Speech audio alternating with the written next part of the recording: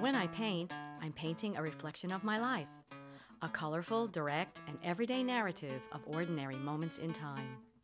In these vibrant oil paintings, which have a life of their own, people, pets, and things from my imagination appear isolated, but interact within a bold composition.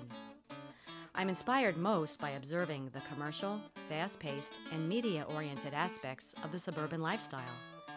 This, combined with my primary impulse for vivid color and expressive character, makes me laugh. I love my work, and these paintings make me feel good. I know they'll make you feel good too.